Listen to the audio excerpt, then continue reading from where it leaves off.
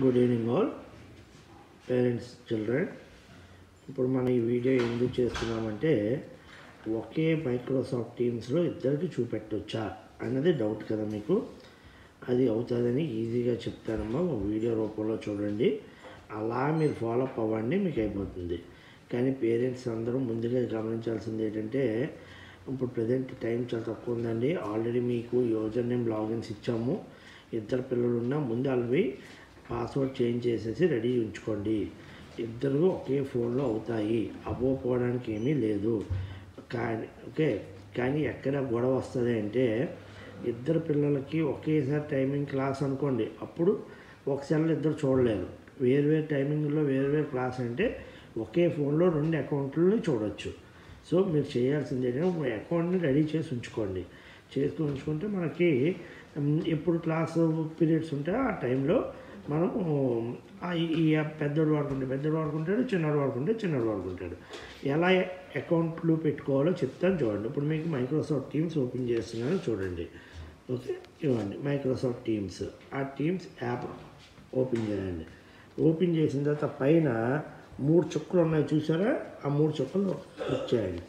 3 చుక్కల దగ్గర కింద యాడ్ అకౌంట్ అని వచ్చింది చూడండి, యాడ్ అకౌంట్ చేయండి. యాడ్ అకౌంట్ దగ్గర 2 వస్తాయి, sign in to N existing account, sign up for a new account. మొదటిది sign in to N existing account. అక్కడ మీకు యూజర్ నేమ్ పాస్వర్డ్ అడుగుతుంది. ఓకే, సో అక్కడ యూజర్ నేమ్ పాస్వర్డ్ ఆల్రెడీ ఒక account ఉంది కదా, అందుకని అది అక్కడ ఉంది. ఇప్పుడు మనం కొత్త యూజర్ నేమ్ పెట్టుకుంటున్నాం. ఓకే, అంటే ఇప్పుడు పర్సన్ మీ చిన్న అబ్బాయి, వేరే అబ్బాయిది. ఓకే, ఇప్పుడు నేను నాది ఏదో పెడుతున్నాను.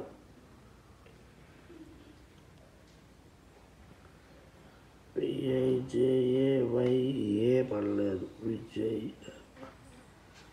BHASKAR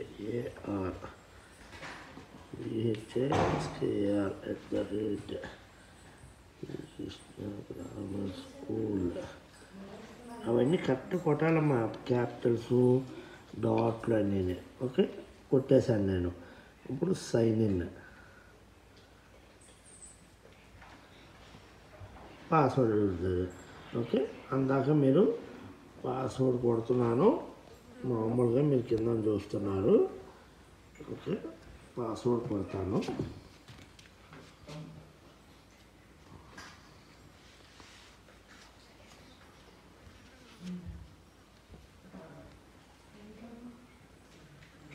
ఓకే, పాస్వర్డ్ కొట్టాను, సైన్ ఇన్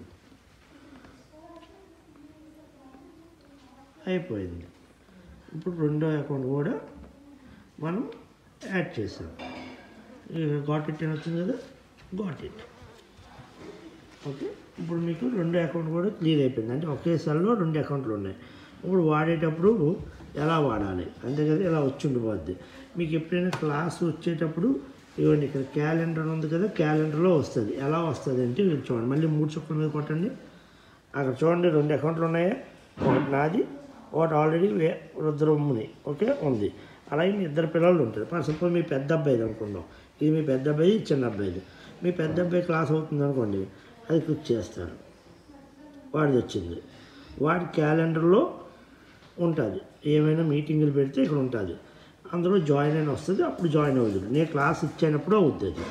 అది ఇప్పుడు మీరు చిన్న అబ్బాయిని చేసుకోవాలనుకోండి, ఇది చిన్న అబ్బాయి అనుకున్నాం కదా పైది, అవ్వదు. ఇందాక గమనించారో లేదో, పెద్ద అబ్బాయి కొట్టేటప్పుడు ఆల్రెడీ వాడిది ముందు నుంచి ఉంది కాబట్టి ఇవ్వండి. ఓకే, ఇలాగన్నీ ఉంటాయి. సో అలాగ 2 అకౌంట్లని ఒకే ఫోన్లో మీరు చేసుకోవచ్చు. అర్థమైందండి. సో దీనికి టెన్షన్ పడవలసిన లేదు, సింపుల్గా నేను చెప్పిన స్టెప్ వైజ్ స్టెప్ ఫాలో అయితే 2 అకౌంట్ని ఒకే ఫోన్లో మీరు పెట్టుకోవచ్చు. మైక్రోసాఫ్ట్ టీమ్స్ క్లాస్ అయ్యేటప్పుడు ఇద్దరిది ఒకే సెల్ ఫోన్లో చూసుకోవచ్చు. ఈ అబ్బాయిది కనిపిస్తుంది, ఈ అబ్బాయిది కనిపిస్తుంది. ఓకే, కానీ చెప్పిన కదా ఒక్కటే ప్రాబ్లం, ఇప్పుడు ఇద్దరికి ఒకే టైంలో క్లాస్ అయితే దాన్ని మనం చేయలేం. ఓకే, అది టైం టేబుల్ బట్టి ఉంటుంది. ఓకే పేరెంట్స్, థ్యాంక్ యూ అండి. సో చూసారు కదా, ఈ వీడియో జాగ్రత్తగా చూసి అలాగే సేమ్ అకౌంట్ పెట్టుకోండి. Thank you all, bye.